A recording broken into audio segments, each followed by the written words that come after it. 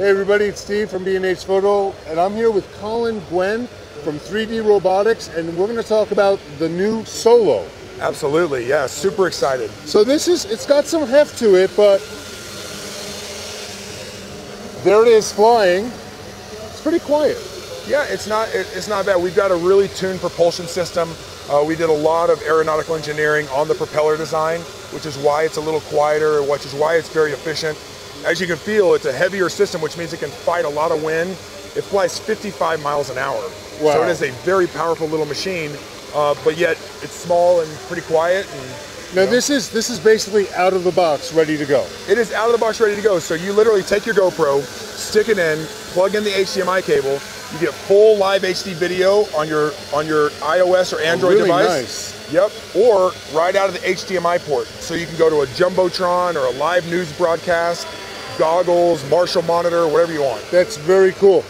And you know, you've got me speechless here on this. One of the cool things about Solo, so there's a couple key differentiators when you want to know like what's different about Solo from other copters. I would like to know is that we designed this as a greenfield exercise. Now, having years of experience selling these little copters and teaching people how to fly and flying them myself and going out and like getting footage, if you're spending $1,000 plus on a copter, you're doing it because you want to get video or you want to get photos. So this one was designed all about getting videos and getting photos in mind. So the gimbal, tell me about the gimbal. Okay, so step one to getting good video is get a stable image.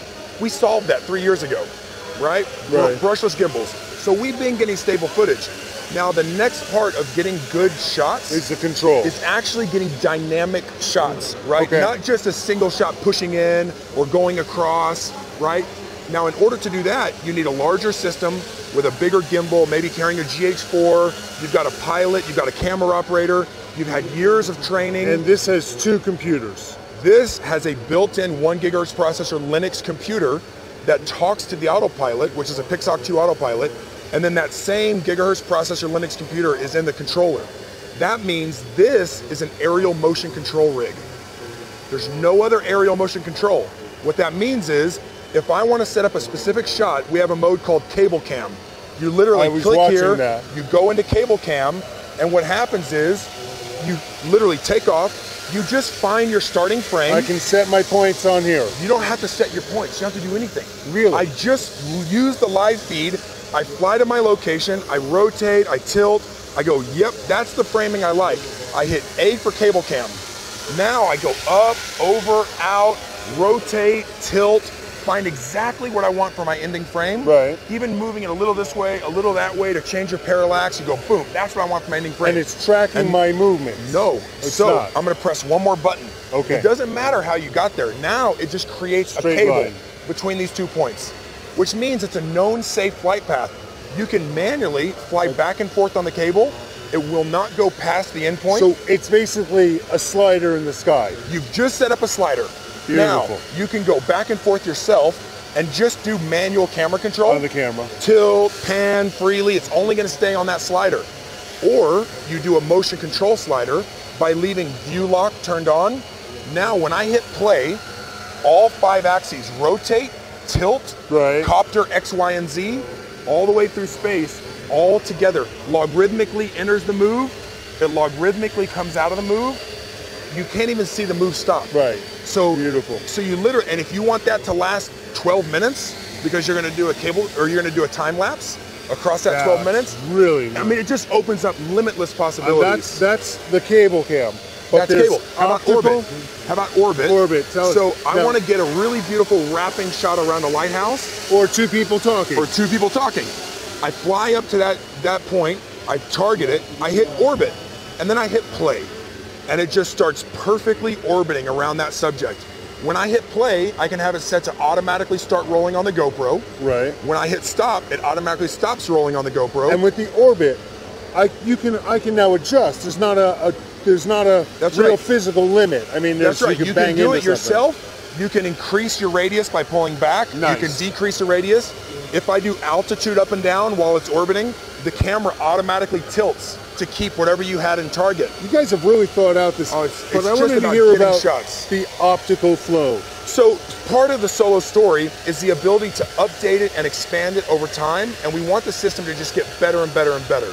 So the first part of that is being built on computers and being able to just in-app mobile updates the whole computer. We've got 60 to 90 day schedule of new software updates coming out, which are new flight modes, you know, all kinds of new cool stuff.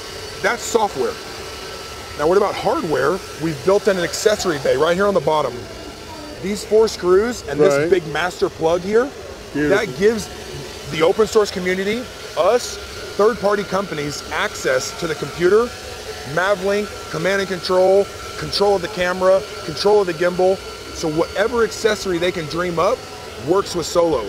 And here's what's fun is that if their accessory causes the computer to crash, it doesn't affect the autopilot. So autopilot still maintains position.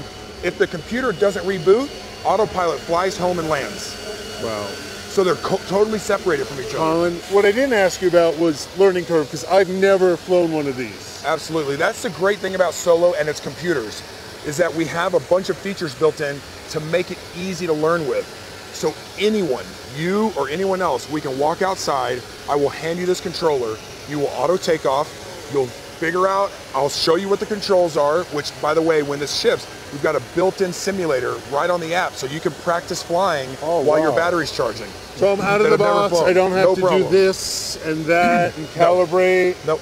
It's just straight out of the box. That's I can press that button, which I'm not going to do, the power button. Yeah, well you can tap this button to check your battery voltage anytime, hold it, turns it on. You know, another cool thing about the battery, you just push it, clicks right out, which means the battery, if we need to, can get taller over time if people want an extended battery. It's all about future expandability. It seems like you guys have really put together a solid product. Thank you. Really exciting. Thanks for spending time with us. Thanks for watching.